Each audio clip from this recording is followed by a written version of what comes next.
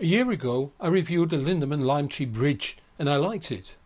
This time I take a look at the Limetree network in the updated second version. Basically it is the second version of the bridge, but with integrated digital to analog conversion.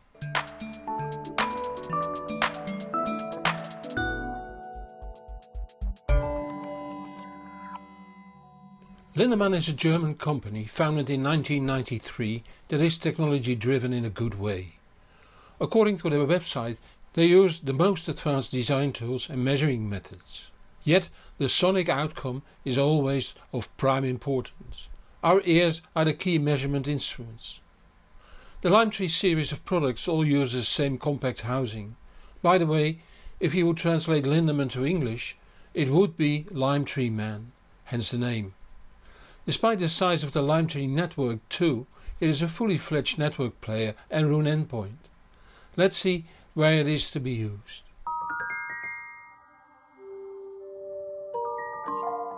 The Network II is to be connected to the analog inputs of an amplifier, like aux or CD, using RCA cables. Of course you need a set of loudspeakers or headphones too. The network connection on the Network II is to be connected to your network router, so you can stream music from sources on the internet, like internet radio and streaming services like Spotify, Tidal, Qobuz and the like. If you have music on your computer or NAS, the Network II will connect to that over the router. An infrared remote control comes with the unit and lets you play, pause and skip tracks, but selecting music is done on a smartphone or tablet. If a CD-ROM or DVD-ROM drive is connected, CDs can be played too over the Network II. Time to take a closer look. The compact aluminium box is externally powered by a medical-grade Meanwell switch mode power supply of the Woolworth variant. The Network II itself measures 120 by 120 by 40 mm and weighs 0.3 kilograms. On the front left a switch to bring it in and out standby mode. An LED to the right shows the status. Then further to the right a multicolor LED that indicates the sampling rate of the music playing. When DSD tracks are playing, the DSD LED further to the right lights up. A 3.5 mm headphone jack and the infrared eye complete the tour of the front. On the rear we see the 5V DC input, the network socket, a USB 2.0 bus for the external storage or CD drive and the Wi-Fi antenna socket. The WPS button lets you connect the Network II over Wi-Fi to your network, provided your Wi-Fi access point, often the router, also has a WPS functionality. And then there are the analog left and right outputs on RCA. Inside we see a circuit board covering the bottom, with left the filtering of the 5V DC power.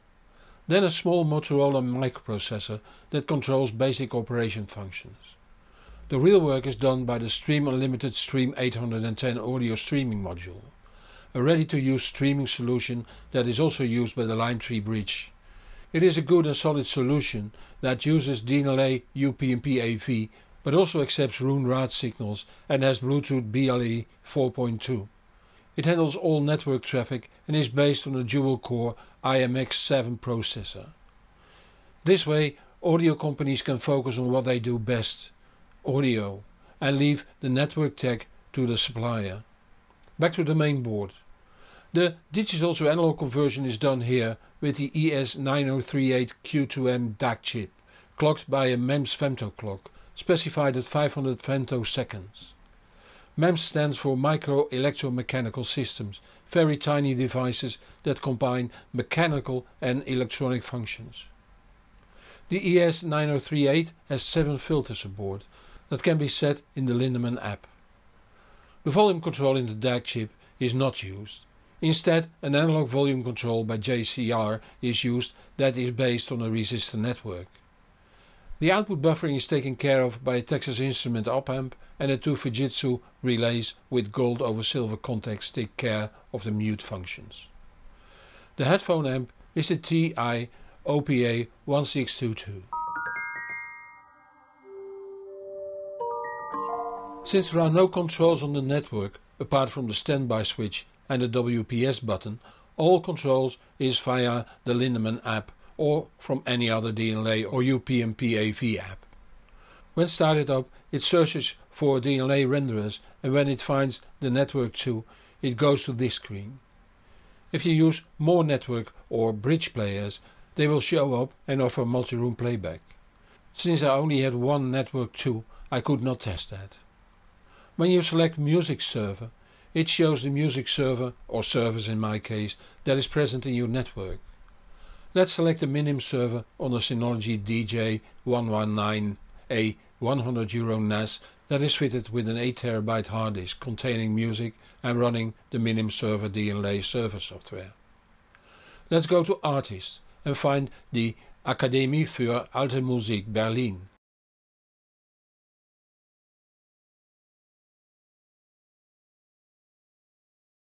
And select one of the 3 albums I have, Bach's Overture No. 2 and 4.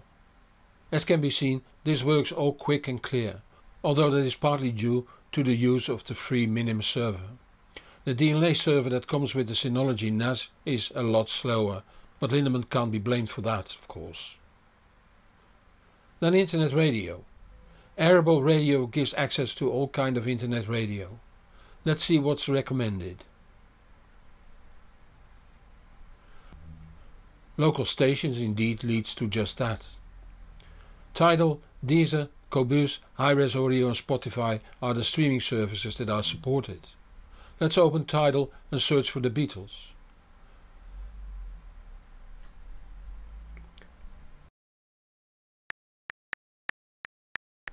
This is not the quickest way to play Tidal tracks, despite the 350 megabit per second internet connection I have.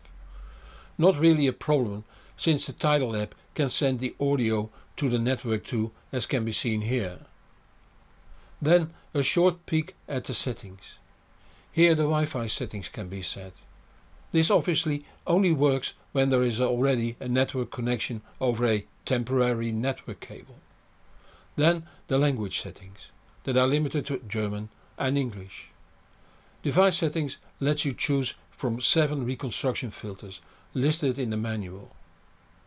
The other options are self-explanatory. I tested the Network 2 in my reference setup too, where the amplifier is the Marantz KI Pearl Lite, a great class AB amplifier tweaked by the legendary Kenny Shiwata. It drives the Acoustic Energy Radiance 1 loudspeakers connected over Kimber 4PR loudspeaker cable.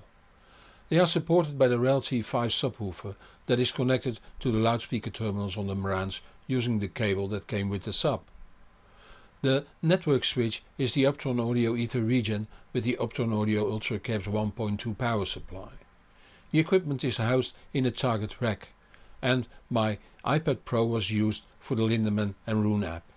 Tidal was streamed from my iMac 27-inch. Network 2 puts down an impressive sound field that is carried by a powerful, well-controlled and deep lows. A clean and open but not clinical mid-range and a refined highs that is almost fully clear of sibilance problems that often spoils the sound of digital players in this price range. The 7 reconstruction filters bring clear but subtle differences in sound quality, especially voices. The piano right hand and brass lets you hear the differences, provided your amp and speakers are up to it. I like the minimum phase slow roll-off filter best. In particular, the stereo image sounded very promising, so I connected the Network 2 to my reference setup 1 too. The base of my reference setup 1 uses the Air Acoustics AX520 amplifier that drives the PMC FAC12 signature loudspeakers over AudioQuest Robinhood Zero loudspeaker cable. The Network 2 was connected to the amp over crystal cable RCA interlinks. When Roon was used, it was the server part of the Grim Audio Mu1, which is functionally the same as an Intel NUC i3. So the audio files are not passed through the FPGA scaler and reclocker board of the Grim. The connection to the SOTM SNH10G network switch was over the Network Acoustics muon streaming system that comprises of the muon Ethernet filter and the muon streaming Ethernet cable. All totally over the top, I agree. Both the switch and the Ethernet filter cost each as much as the Network II.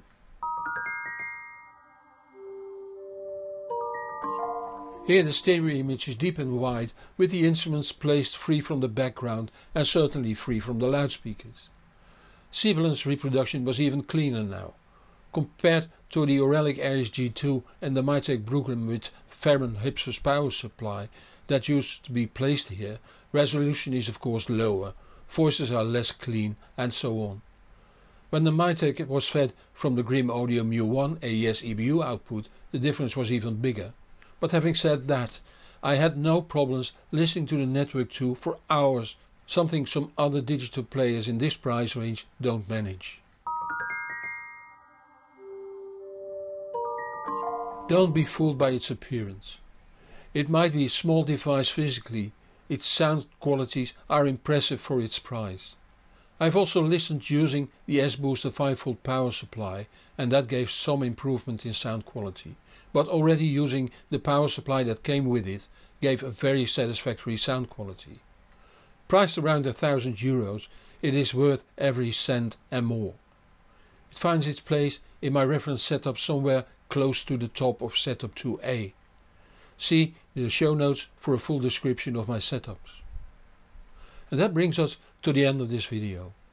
As usual, there will be a new video next Friday at 5 PM Central European Time. If you don't want to miss that, subscribe to this channel or follow me on the social media so you will be informed when new videos are out. Help me reach even more people by giving this video a thumb up or link to this video on the social media. It is much appreciated. Many thanks to those viewers that support this channel financially, especially in this time when views are up while ad money is down. If that makes you feel like supporting my work too, the links are in the comments below this video on YouTube. I'm Hans Beekhuizen. Thank you for watching and see you in the next show or on the hbproject.com. And whatever you do, enjoy the music.